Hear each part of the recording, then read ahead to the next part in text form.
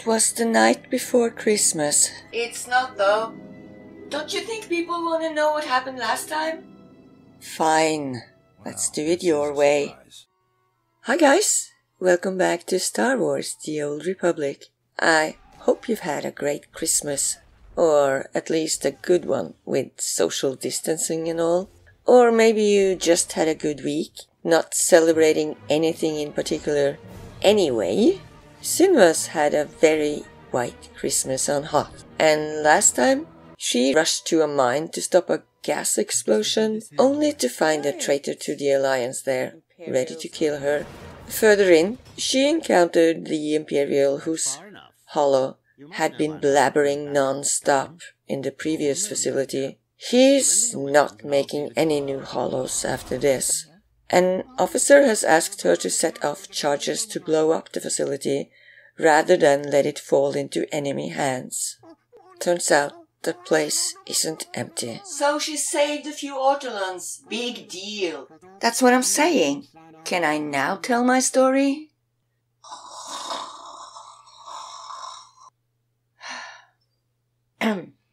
'Twas the night before New Year's, when all through the rim not a creature was stirring, not even a sim. That's the wrong game. The blasters were hung by the chimney with care, in hopes that the Sith not too soon would be there.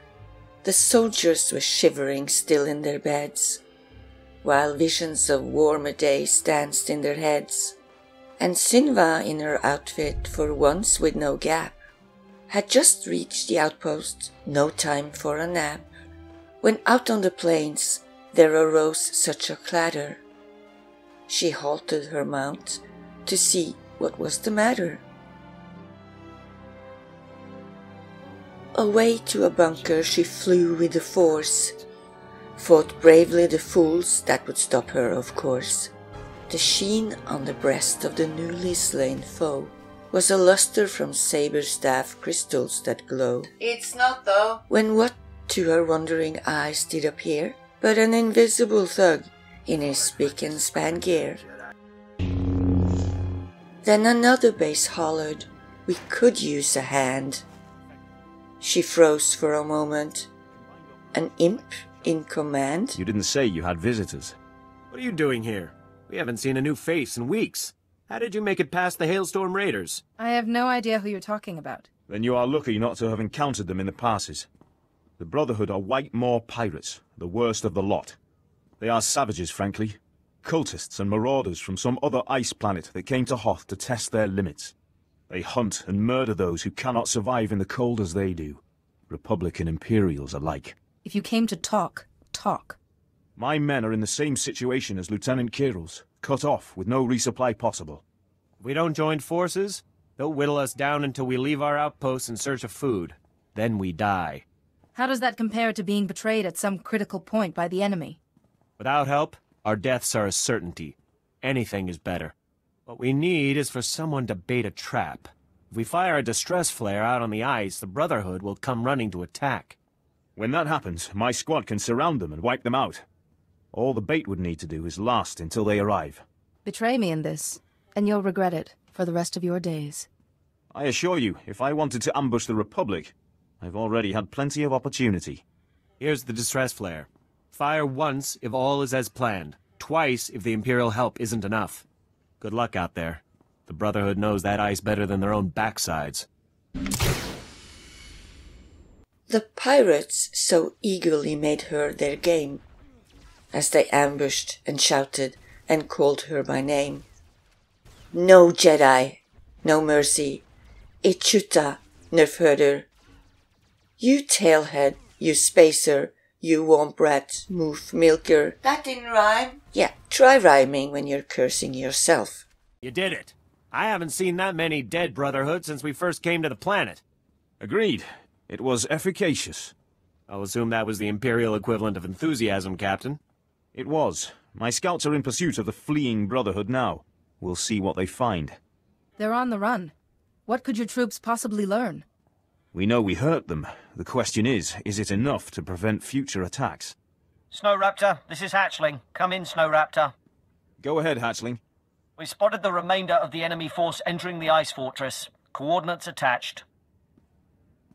If the remainder of their force is grouping at the ice fortress, they've been badly hurt. It's time to finish them. The captain's right. We're not going to get this chance again. That makes sense to me. All right. Our priority target is Master Sav. A cult without its beloved leader is a beast without its head. Sav is a legend among the Brotherhood. We stranded him in the snow once, and left him for dead in Wampa country. He strangled one with a torn femur, and skinned it with his own claws. He showed up in the ice fortress weeks later, quite alive. I'll remember that story next time I'm a Wampa. The point is, Master Sav is not to be underestimated. We'll need you spearheading the attack on him, while we secure the fortress. We will split into multiple squads, then meet up again in the audience hall. Be warned, the hall is a defensible area. They'll move the big guns there once they know we're attacking. I'll be there shortly. All right. We'll monitor the situation from here. Meet up inside with Sergeant Cacho and Sergeant Enlicker. Their men will reinforce you as you push to the audience hall. Go quickly. Let's not give them time to get back on their feet. Synva back to the base. Breach the ice fortress wall. Now slash away all. Our orders are to freeze you in carbonite, not kill you. Try freeze a Jedi in a carbonite block. I'm afraid I'll have to decline your generous offer. You will run into obstacles of forceful shock. Oh, please! We found advanced armor in a wreck and took it to our labs. That armor has a special healing mechanism. It heals any wound. They just got it working when Valon stole it. So down with the imp scum. Leave wounded alone. With new info to share, she was quick to move on. And then, while descending, she pointed and laughed at shaking and flapping of Leku in draft. As she killed the last foe and met up with the rest, down the barrel the lieutenant stared, unimpressed. Captain Valon's still alive, isn't he? You lied to us. Were you in on this, Jedi? Yes, but I've discovered how Valon keeps surviving. It's too late for that. We always wondered how you escaped the Imps LT. Now this? We're not gonna stay here and die.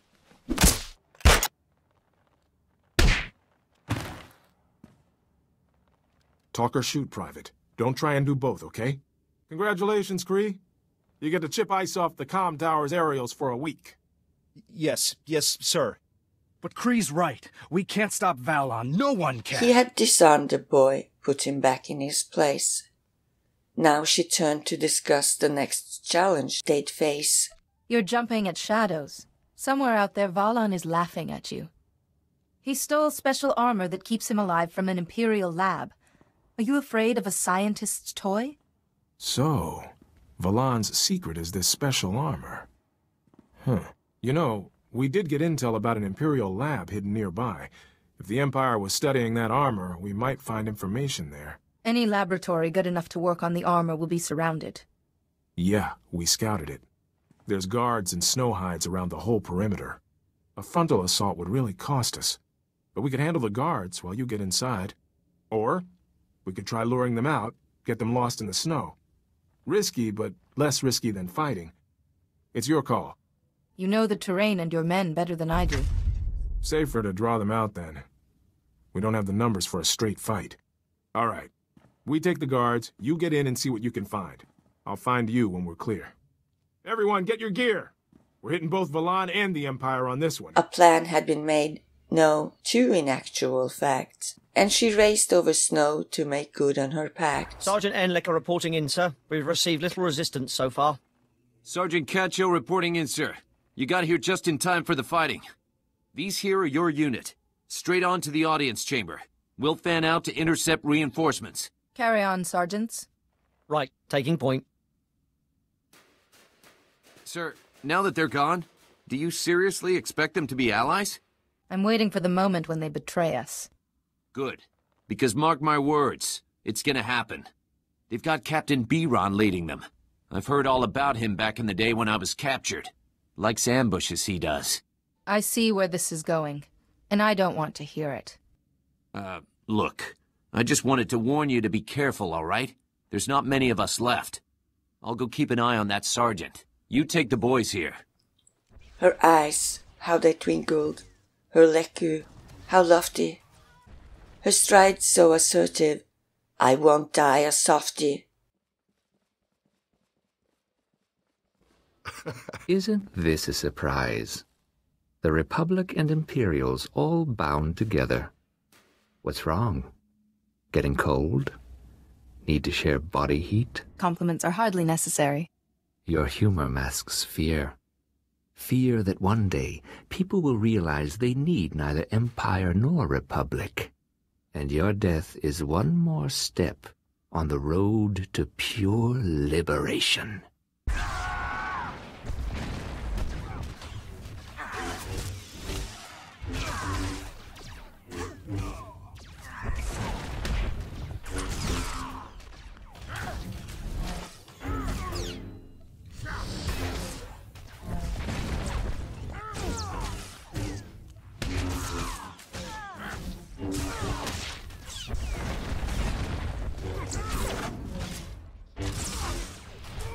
That's the room, gentlemen. Take the turrets and secure the perimeter. All units, find an Imperial. Reinforce their positions with small arms. Move out. This is the time. Don't let them dig in. There's no need to escalate this. Escalate? They're gonna have a clear field of fire on us. Catch out. I've just received word from Captain Biron. He's got new orders. You'll find them quite ready for them, Imperial. He said to clear out the fortress once it's secured. It's too large for us to hold. Is something wrong? He thought he saw another pirate. False alarm. Oh, yeah. I guess things are all right. Everything's fine. I'm never hearing the end of this. Is there anything I can do? Tell your captain that he's dead on about the fortress size. We'll be out of here as soon as all the rooms are searched. The fight through the spire was over at last. Sans the urge to kill imps. She paused till it passed. And no one could tell she was walking on ice. As she strolled to her mount, she didn't think twice. She had a new goal. A lieutenant was waiting. But first to the base, to the man she was hating. I heard about the situation over the comm. Master Sav is dead and half the Brotherhood tried to flee by jumping off the cliff. A well-executed plan. Of course, the irony is that with the Brotherhood gone, we'll be free to focus our tactics on one another. What would you suggest, Lieutenant? 24-hour truce as we return to our outposts? I could grant that when it involves my men. I cannot, of course, speak for others. What do you think? If you ever need to defect, you know who to call. A fine compliment. But after today's negotiations, I will likely be watched carefully. Yes, you risk much by coming here, Captain. If only more Imperials were like you. Be careful what you wish for, Lieutenant. On her speeder, she thought, this is clearly a ruse. And she frowned when she said, imps won't keep up the truce. And under blue sky, with a twist of her head, she knew what would come. She had nothing to dread. She spoke not a word, but went straight for a cave, and snuck by the soldiers, then scared up a slave. Too late. I heard you were coming after the regenerative armor, and I've destroyed my notes. You'll learn nothing. You will tell me everything I want to know. You don't scare me. We're secure. The guards are lost, but 2 of my guys are missing too. We're looking for them. I claim immunity. Under Section 1138 of your Republic Charter. You cannot coerce or harm a political prisoner. Uh-huh. But Hoth isn't in the Republic now, is it? Ever watch a mind being broken by the Force, Doctor? It's quite horrific. Yeah. So you'd better talk fast. What? You can't. My mind is all I have. Tell me about the armor, and I'll leave you alone. All right. I'll tell you what you wish to know. Emperor, forgive me. You know Valen's armor has a unique healing function, yes? But that function can be overstressed. If Valen was mortally injured several times quickly, the healing function would shut down, leaving him vulnerable. Sometimes violence is the only solution. Sorry to interrupt, LT. We've spotted a group of Valen's men. They're headed for a scavenger's camp. Should we engage them now or wait for you? Just make sure they can't escape and wait for us. Yes, sir. I'll pass it on. Wait! Your Republic Charter states prisoners must be cared for. Without my equipment, this lab will soon freeze. Forget it. I'm down 2 men already. I'm not wasting another to escort you home. Nobody forced you to destroy your equipment, Doctor. Goodbye. As a prisoner, I demand that you... Wait! Come back! Her tauntaun was flying across all of Hoth and trotting away, long legs making a swath. She cut through her foes to her team she was meeting, and the boys, they all gave her a heartwarming greeting. Got an update. This is big. Our scouts tracked the pirates' trail back to the starship graveyard, right to a dreadnought. The thing's a fortress. I didn't know there were so many crashed ships here. Some space battle years ago. Republic and Imperial ships both. These scavengers used special gear to get salvage out of the ice. Valan's men went straight for it. I think Valan's planning to raise the old Republic dreadnought from the graveyard. Then he'd have his own flagship. With his healing armor and a ship that size, every pirate on Hoth would join him. Yeah. We have to get in there. This'll be rough. That class of ship used heavy security doors as choke points. Plus the scouts reported lots of pirates. Wait, LT. Jedi, you've put yourself on the line for us over and over. Valon wants that ship to fly, right? So what if we hit the engines? He'll send his men to protect them. That'll work. We'll keep Valon's men out of the way, Jedi. You finish him for us. No Jedi could make a nobler gesture. I'm with them, Jedi. Right now, I wouldn't want to be shoulder to shoulder with anyone else. Our radios won't work out here, but I'll send you an alert when we've disabled the engines. We'll join you if we can.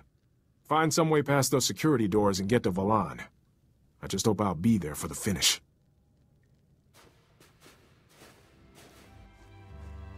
You could hear her exclaim ere she rode out of sight. Happy New Year to all, and to all a good night.